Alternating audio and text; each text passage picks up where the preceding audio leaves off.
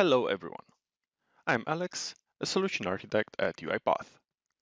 Today we'll go step by step through a use case of PO processing while focusing on the new features that we are using.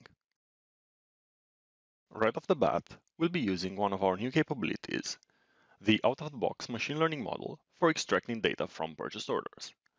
I'll start by creating a new project in AI Fabric. The out-of-the-box model is great for getting us started, but in order to get the most out of it, we should retrain it using our own documents. And to do so, I'll first create a new dataset.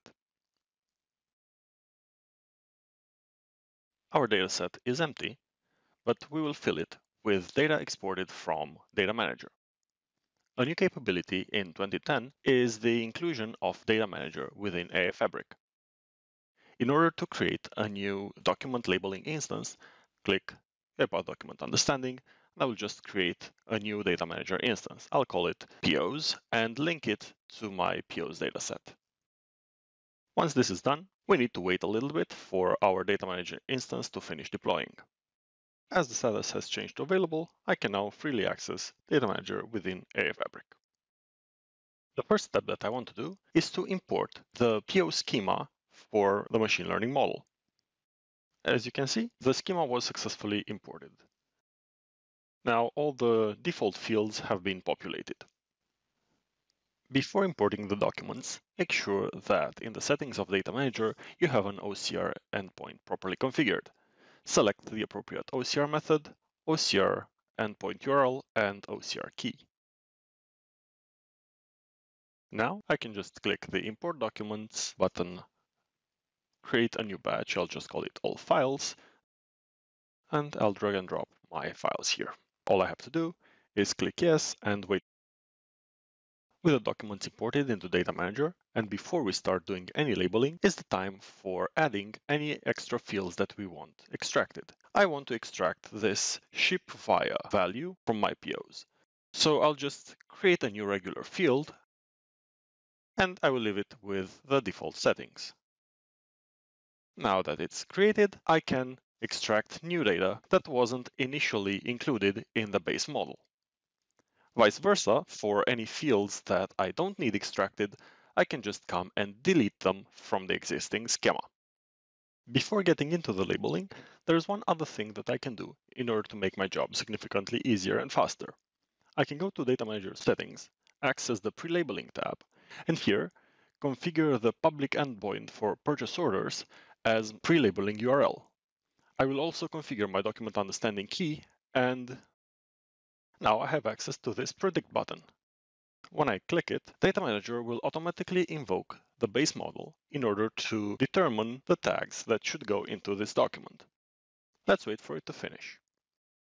Data Manager has automatically run my document through the base model for purchase orders. As you can see, a lot of the fields have already been correctly identified by the base model. What I want to do is to also tag the new field that I need extracted, correct these product codes here, and onto the next document. All right, I fast-forwarded to all of the documents being labeled. Suffice to say, the same process was repeated for each page. The time has come for me to export the data directly from Data Manager and into AI Fabric. So I'm just going to press the Export button, give it a name, and hit Submit. What Data Manager does before exporting the data is a sanity check. If fields have not been tagged in at least 10 documents, the export will be stopped. I need to take a decision because I don't have enough data in order to properly retrain the model for these fields. I have the option to mark them as hidden or to delete them. In my case, I will simply mark them as hidden because if in the future I will want to make use of them, I can just remove this hidden setting. I'll just show you for discount, go to settings, I will mark it as hidden and hit save. I'll do the same for the rest of them and then export the data. Now that all the items are hidden, I can try to export again. I know that my export has successfully finished because the export button has finished glowing. I can just close the Data Manager, go back into AI Fabric, go to my datasets, and for POs, I have this new export here that came directly from Data Manager. In order to use this new dataset, I will create a new out-of-the-box package. I'll choose a UiPath document understanding model, and of course, the purchase order base model, version 2.0, and very important, I can see right here that my package is retrainable. I'll just hit submit, and I will just go with the default configuration. I don't need an OCR engine because I will rely on my robot to digitize the documents. There we go. I have a new ML package that is not being used currently. I don't want to deploy it as it is, I want to improve it through retraining. For that, I will create a new pipeline. I can choose a full pipeline run or just a train run. As an input dataset, I will use the export that I just got from Data Manager. I don't need to mess with any other parameters, I can just hit create. My pipeline has been created and has been queued to run. After a short while, the status of my pipeline has changed from queued to running, which means an AI robot is working hard right now to retrain my ML package. All I have to do is wait for it to finish, and then I will be able to deploy the newly retrained package into an ML skill. A while later, as AI Fabric has finished working its magic, my pipeline run has finished successfully. You can see this because the status has changed to successful. The only thing left to do now is to deploy the newly trained ML package as an ML skill. Just go to ML skills, create a new skill. I'll choose my package, and I will select the newly trained version, which is 2.1. And that's it. I will click create, and AI Fabric has started working on deploying my ML skill. Shortly, the status will change from deploying to available, and I will be ready to consume this ML skill from the robot. Speaking of which, let's move on to UiPath Studio. As AI Fabric has finished deploying our ML skill, it's time we put it to use. But before we do, let me give you a quick overview of our setup. First, a look at our input file. On the first page, we have a PO that's actually the piece of resistance. First of all, it's rotated, and I'm going to feed it as it is into our document understanding solution because it is able to handle such problems out of the box. The second challenge it poses is to the ML extractor. I have not used a document with a similar layout to train it, so the ML extractor will first encounter this layout during the extraction phase. The second PO shouldn't pose much of a challenge. I have used this layout in my training dataset. Next, a quick look inside the taxonomy manager. I have a taxonomy for POs covering all the fields that we defined in Data Manager, but I have also added a couple of extra fields. I called one a document approval field, which is a Boolean, and a comments field, which is a text. The special thing about these fields is they do not require reference. This is a powerful feature that allows us to combine a data validation action and a form action into one. Without too much focus on the code, let's quickly run through it. After loading the taxonomy, I will digitize the document using UiPath Document OCR. Next, in Classify Document Scope, I'm going to make use of our new intelligent keyword classifier in order to benefit from its capability of identifying multiple logical documents within the same input file. I want to show you Action Center and how it works for document classification. Then I will use the human validated results to train my intelligent keyword classifier, and here is where things get really interesting. I will split the input PDF into separate files based on the classification results. Then I will redigitize the split documents because I need the DOM and the document text for those split files. This functionality will be covered in a future release of document understanding, but right now I have to do digitization again.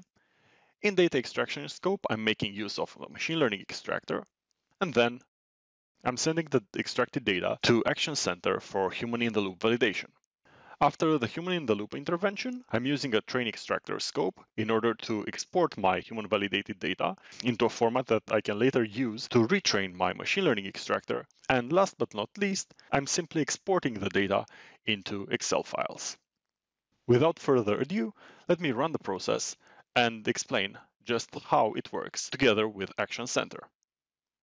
As I run the robot, the document will be digitized, classified using the intelligent keyword classifier. Then it will be sent into the Action Center. The robot has reached the wait for document classification and resume activity. Upon reaching this activity, the robot's execution is suspended. Essentially, my robot is free to run any other job right now. Execution will not continue until the action is completed within Action Center. I tried to manually resume execution, but as you see, the process got suspended again. Here we have the classification action where we can see 99% confidence and the results are correct. Oh, and by the way, this is our rotated document. It's facing the right side up and looking pretty good. I'm not going to go into a lot of the functionalities of Classification Station. Suffice to say that I can change the classification results as I see fit. I can split my file into as many documents as needed, and of course, output them as soon as I hit save. Now that the action has completed successfully, it's time to go back to Studio. In unattended robots, execution would be automatically resumed by Orchestrator. Since my robot is not unattended because I'm running in Studio, I need to manually resume. This is fine for demonstration purposes. Now, based on our two classification results, our input file will be split into two different PDFs, which will be separately digitized. Data will be extracted using the machine learning extractor, and two document validation actions will be created. The actions are ready and are waiting for my intervention. The robot's execution is suspended. Let's go back into the Action Center. We're going to take a bit of a closer look at this one because it is our PO the model is not familiar with. Overall, it got some data out of it. The new field that we wanted extracted, that ship via, this was missed, so I can just go and manually extract it. And of course, I can do any other correction deemed necessary. I will show you how to use these two fields that do not require reference. For them, we have these new buttons. Create a new value with no reference in the document. So for document approval, I will approve this document and say I really like this PO. And I will save. Great. Now that the action has been completed, I still have one unassigned. But I can go back to my robot and resume execution. The robot will continue processing the document that I have just validated, but will also wait for me to finish the validation of the second PO. We can easily see this. If I go to the output folder, we see that we already have the extraction results for our first PO. Let me just quickly complete this action. Resume execution again, and see the robot output the second set of results. If I just open the first file, we see the values that I have manually filled in, as well as this corrected extraction field. This sort of execution through Action Center is great because I don't have to wait for the robot, and on the other hand, the robot doesn't have to wait for me.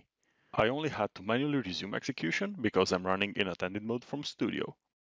There's only one thing left to do. I want to use the data that I have exported using my train extractor scope and feed it back into the data manager. How do I do that? It's very easy. First, I will just archive this folder into a zip format, and then let me quickly go back to data manager. Now that I'm back in data manager, I can import the user validated data in order to expand my training dataset. And I will simply drag and drop my zip file here. You can easily see that Data Manager has automatically recognized and imported my validated set as coming from the Machine Learning Extractor trainer. With this brand new functionality, we can now close the learning loop and have the machine learning models learn from the user validated data. Of course, in order to properly retrain a machine learning model with user validated data, a lot more than just one document is needed. But that is a story for another time. I hope you found this session interesting. Thanks for watching and have a great day. Cheers!